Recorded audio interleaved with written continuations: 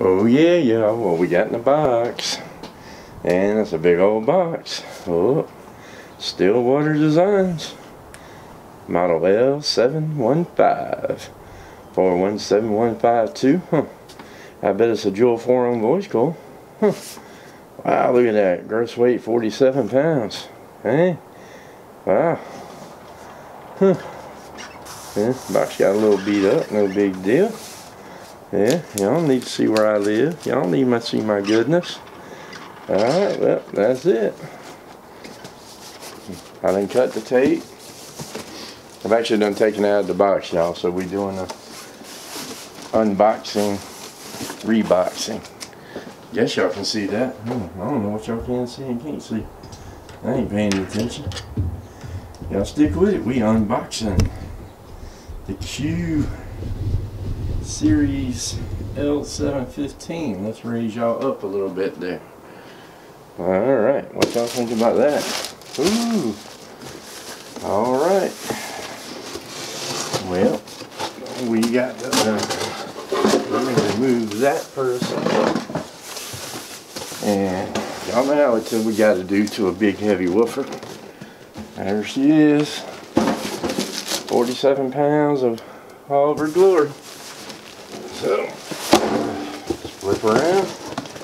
Come on. Come on. There we go. Alright. Let's get rid of that nonsense. We ain't gonna need that. And we will need this. This is gonna be our template that we're gonna use to cut the woofer out with, as you can see there. So we'll gently set that over there. Now, I know, ripping y'all off. Y'all getting a re-unboxing.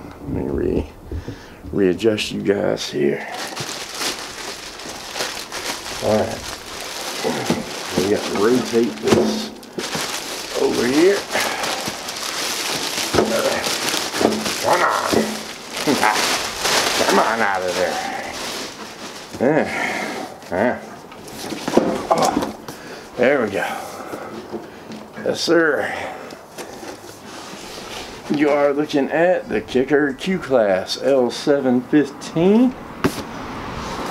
Yes, I got dogs, so we got a little dog hair on her. She ain't gonna hurt nothing. And see what we get in the box here. We got some gaskets. And look at that little kicker emblem. I know where that's gonna go. We don't need it on the woofer, it's already got one. So we're gonna set that over there. Then of course we get our owner's manual. Now you gonna open it. We'll go over specifications here in just a minute. And yeah, we got two of them. Got two of them. We're only unboxing one though. Once you've seen one, you've seen it all. So you see, you get your typical stop called Kicker Cut Technical Support. If you need any help with box specifications or anything like that. And as you can see there, she's nicely embedded in a little bit of styrofoam. And let's go ahead and take her out the box. And we're going to move the box out the way. And set our rotisserie down. Get her out the bag. And there we go. There she is. Let's see if we can go ahead and zoom you guys in a little bit. And drop this camera down just a notch. And maybe back y'all up just a hair. Hope I'm not making y'all seasick.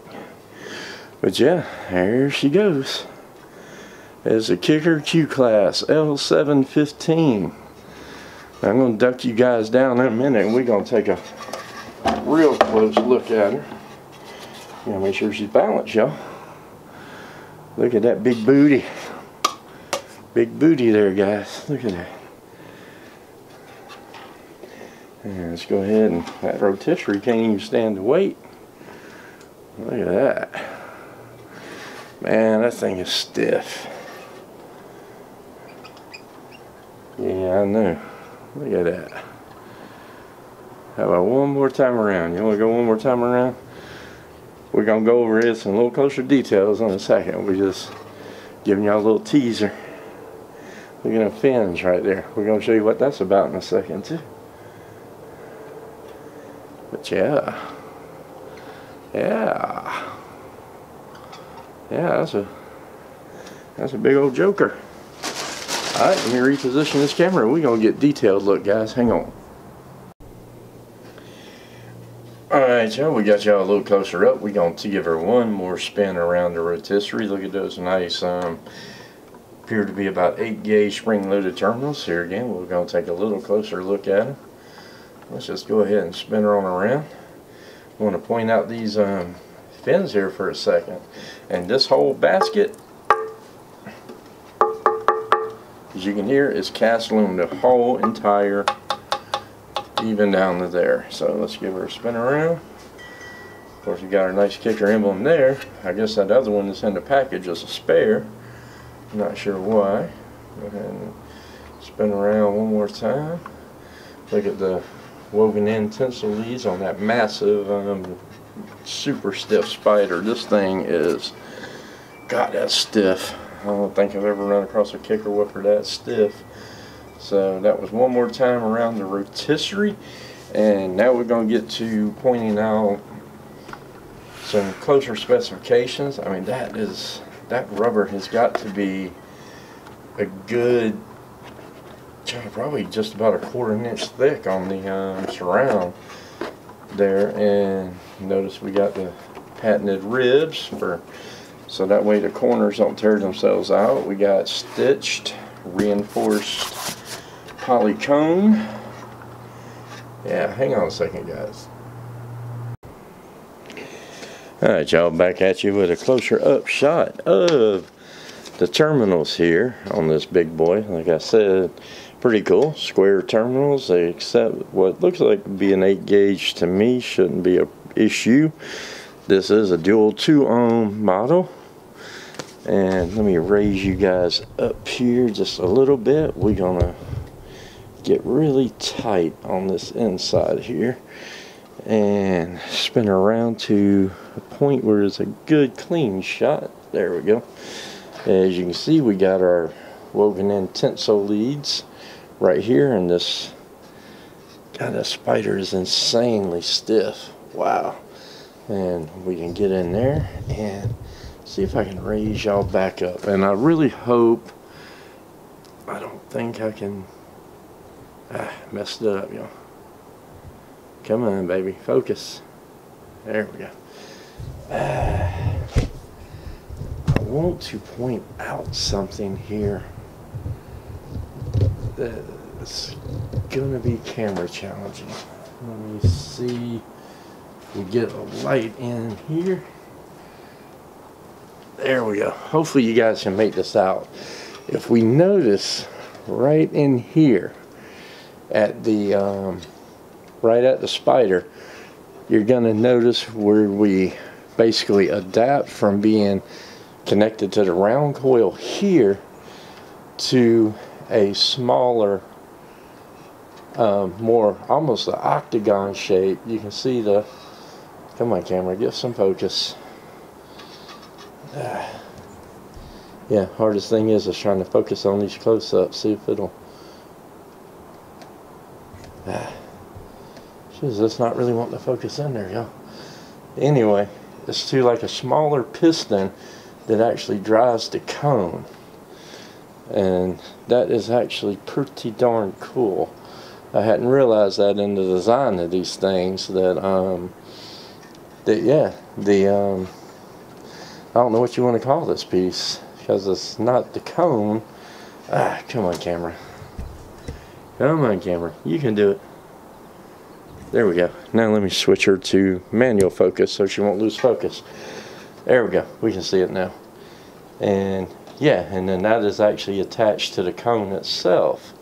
And this thing actually appears to have 8 to 10 corners to it.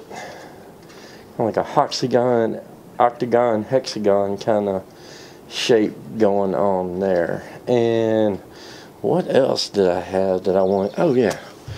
Let me get you guys positioned a little downward. And let me work on the focus here. Give her something to focus on. There we go. And switch her back to manual. Okay, these here are actual heat sinks for the voice coil. So let me pull this light off of here, and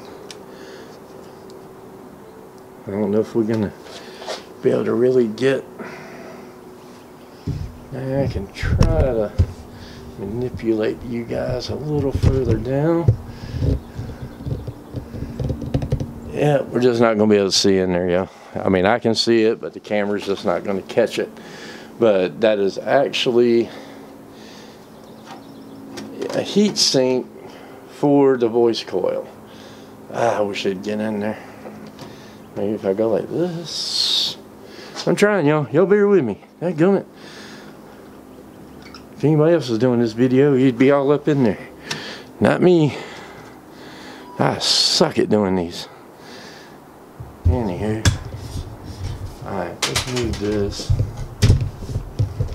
Trying to adjust this tripod, y'all, so we can try to get in there.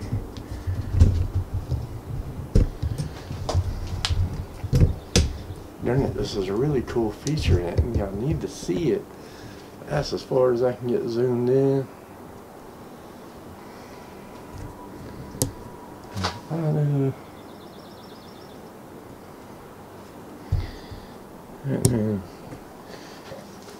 Yeah, we're just not going to be able to get in there. There we go. As you can see, the voice coil right in behind there, and these heat sinks are actually attached to the motor structure, the magnet, and that actually creates additional cooling for the voice coil, and air, of course, obviously pumps out of these vents here. You see, we got them on all 4 corners, including the corner here with the terminal, so that is really cool. And I'll show you their picture here, the exploded diagram, and see better how that works. See, we were looking at the vents here. As you can see, we got an aluminum piece attached here to the voice coil former, so that way, yeah, it'll handle additional power and additional abuse. And there is no doubt in my mind that this sub is going to handle every bit of the 1200 watts RMS. Now, some of the other main features of these subs is the variable cross-section elastomeric surrounds that increase the excursion. Boom. We just want to set that bad boy there. Let's back her out some while we talk about specifications, and you guys can sit here and kind of look at it. We'll raise you up some for a little better shot. Alright. Then of course we got the stitched surrounding cone that and glued, increases for maximum bond and strength. Then we got mounting hardware covers for a clean flush installation. That's going to be a cover that's what we had in the package over there. And we got our blue lace around, which we've already done looked at. And the rotisserie said, no, I don't want to hold that thing up no more. So, put her back up on the rotisserie. So there's our blue lace around. And then we got of course, we talked about the finned aluminum heat sinks around the voice coil for greater heat dissipation. And then we have the laser etched polymer components for improved bond. And we got the FEA motor, optimized motor structures for increased power handling. Yeah, I can read the instructions real well, guys. Now let's go on to other specifications for this QL715. Like I discussed, it 1200 watts RMS without an issue. And I'm looking in the owner's manual here, y'all, and of course I do not see the, oh, there we go, it's on the wrong page. We have a FS, resonance frequency response of 31.8. We got a sensitivity measured at 1 watt 1 meter of 87.26, a QTS of 0.74, a QMS of 12.37, a QES of 0.79. The RE ohms is 3.61 per coil. I would actually that's in a combined coil. And the VOS on this one is 2.59 cubic feet. The X max is 21.5. As we discussed, power handling, which should not be an issue at 1200 watts RMS. And that is really going to about do it, guys, for my quick unboxing and overview of the Kicker QL7152. Yeah, she's beefy, no doubt. Before we end this, I did get the grill for it, so we will move him out the way.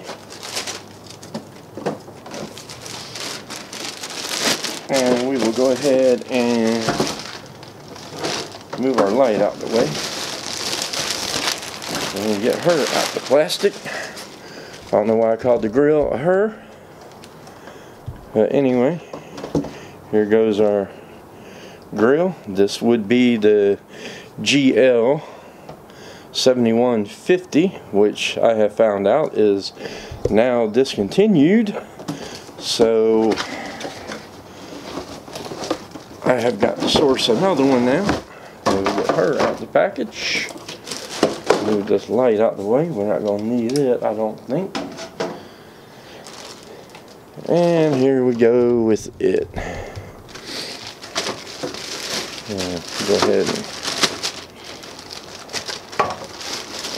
and with like all of the Kicker Q stuff, it is built like a daggone tank. I mean, it is. That's not plastic, that's actually aluminum round through there with some brass inserts because of the rotisserie. And we'll set that there, and we got to raise you guys back up.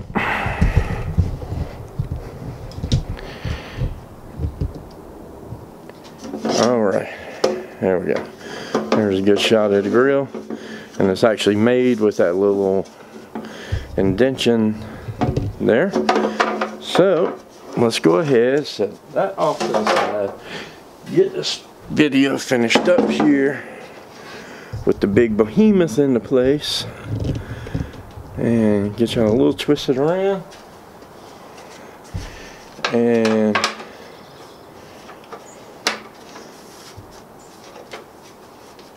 yeah.